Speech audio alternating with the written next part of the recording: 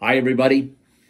Last week, I spoke to you by way of video in the same way that I am today, and we had good response to that. People seem to like that as a way to get information. We're looking for every possible way to get information out to people. Paper letter. Last week, we mailed out 500 letters, paper letters, by way of the Postal Service. And also, we emailed that same letter out and had a Lew's News as well as this video. So we're trying to find all the different ways that we can to communicate, get information out to you, keep in touch with you, and encourage you to keep in touch with me and with us. We only have necessary staff in the building according to the governor's order, according to the law. As we understand it, that has to do with communication and cleaning and finance. And then myself, in terms of the governor's order, said somebody who has to make sure that all of this is being communicated correctly and supervised. So those are the only people that are in the building, and so we do have people here. So if you want to call in, generally we're answering the phone. But if you call in and you do not get a human being answering, if you get the recording, just wait for the prompts, and then you can go to the extension of the person that you would like to speak with and leave a message. So we'd love to hear from you. And we as a staff, we met yesterday. Again, the only ones in the building were those that were permitted to be here, according to the governor's order. But we met by way of Zoom. That is, we had computer screens and the TV screen, and we were all in the TV screen and the computer screen and talking to each other. Some were in their homes or in different places where they could talk by way of the computer. But when we met, most of our time was spent raising the question: how can we really care about our congregation? Are there people who need rides, need to have something picked up? And of course, we want to stay within the law. Maybe something delivered, maybe advice, maybe some spiritual counsel over the phone. Perhaps somebody who needs food, or maybe you know somebody who needs food. We have food.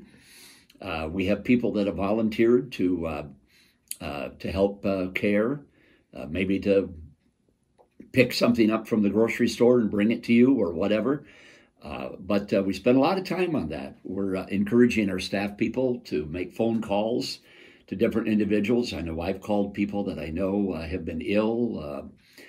This morning I've been on the phone with Ruth Barr. Jay Barr had emergency surgery this morning. There was a blockage in the bowel, and he had to have most of his colon removed. But he's okay. He's okay. And there's other people that I've been on the phone with who have different needs, questions, as well as email. A lot of email back and forth. In fact, some of it is people asking theological questions like, is this somehow tied in with the end of the world or the book of Revelation and that kind of thing? So if you have a thought, a question, a need, we want to be here. We want to care. And that's true of all of the staff. And again, the only ones here are those that are permitted by law, as we interpret it. The others are at home. You remember last week I sent out that envelope, 500 of them, and inside I put that smaller envelope for people to send in their offering, and we just have had a great response, Thank you, thank you, thank you. We're going to be sending out another paper letter today, but not 500. What we're going to do is we're going to look at the people that don't use email, or at least we think don't use email, and we're going to mail a paper letter to you just to acquaint you with things, pretty much what I'm saying today. But again, we want to make sure that we stay in touch with everybody. We're not going to put in a small envelope again. A lot of people returned. Again, we have about 50 of them. People that have returned the small envelope, and a lot of it was people sending in their monthly offering, their monthly tithe. And so I don't want to be, pushy and say, well, here's another envelope. How about another check? At the same time, if you did not send your small envelope in, you've got an offering, or you do a weekly offering and you'd like to mail something in, that would be fine. Just send it to the church, and that would be wonderful. And by the way, we have had just a great response from people, not only, like I said, in terms of phone calls and emails and that kind of thing, but the giving. The giving has just been outstanding. Thank you, thank you, thank you. And we got to continue it. You know, the bills keep coming in, and the staff needs to get paid, and there are benevolence things at this time where we need to help people. And so the giving is very important, but the giving just has been absolutely great. So thank you very much. So we're going to mail out about 50 of those paper letters today, and then the same letter will go out by way of email. This Sunday, we're going to do worship again, online, same time frame, 9:15, traditional, music and so forth. Pastor Kirsch is going to do a children's message during that time period, and then the message at 9:45, and then the contemporary music at about 10:15, 10:20, right in there. And then again, Pastor Kirsch will do a children's message during that contemporary time period as well. Now, we know last week there were glitches, there were pauses. Some people just kind of chuckled about it. Others got irritated, but whatever. But we know it was an annoyance. But it was something we couldn't help. It was an electronic thing. Apparently, Facebook got overloaded. But we bought a new license this week, and that will permit us to stream in different ways. And I don't know exactly how to put it. Mark Brackla does. He's sitting here with me in the office, looking at me. Probably smiling, wishing I had all the right words, but anyway, we're gonna get that to you this week without the glitches. Now, what he's going to do is at the end of the paper letter that we're sending out today, as well as the email letter, he's going to have instructions on how to access this coming Sunday and watch. And we hope it's just going to be, perfect streaming. By the way, I really felt bad that a lot of people did not see and hear last week's message on faith.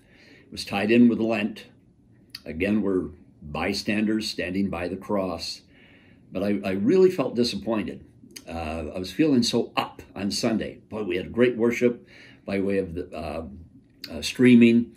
And then I heard about all these glitches, and it just was so frustrating, because it was a message that I believed was important. And I still believe is important in this time that we're looking at the virus and so on, about faith and our relationship to the Lord. So you can still watch that. And again, Mark Brackla will have instruction on how to access last week's sermon as well as this week's worship service. So and you probably have time. We're all kind of stuck in our houses. So please do that.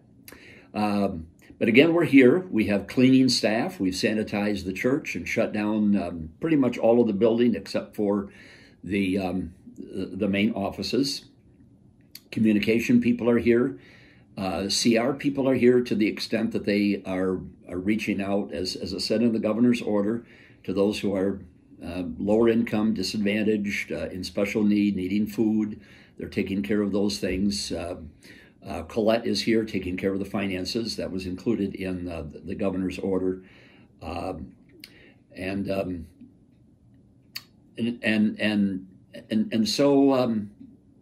if you've thought of stopping in or coming in, probably not a good idea. We don't have the door locked or anything like that, but we'd really prefer to have you be in touch with us, but do so by way of email and Facebook and the telephone, that kind of thing. Again, want to emphasize that we're trying to find ways to care. We're coming up with some good things, some good ideas. Our staff is very creative, and they're very caring. Community recovery, of course, they're not having their mass meetings here in the building on Monday and Friday nights, but they are streaming just the way that we are doing on Sundays. They are streaming out the CR message to their clients, to their people, to their congregation. So recovery continues to move on. Bulletin this week will be online, and it will include various prayer needs. I mentioned J-Bar. There's some other things that we need to be concerned about, and Beth will be putting that together this week, and we'll be putting that online. So that's the message. Love to hear from you. Thank you again for your support. I just have to tell you, Colette, who was our finance person, and we've been opening the mail, and we've been taking a look at what comes through by way of email, and there have been times we've gotten choked up. I mean, this is the time that we thought, hey, are we as a church going to be in real trouble? And once again, you as a congregation, you just are great people. So even this morning, I opened up some of these envelopes that came in the mail today, and I tell you, folks, it was a little hard to keep the tears back because the support is there. So thank you. God bless. We pray for peace. Lord be with you. Let me know if you have a thought, a question, or a need. Take care. Thank you very much. Lord be with you. See you Sunday streaming.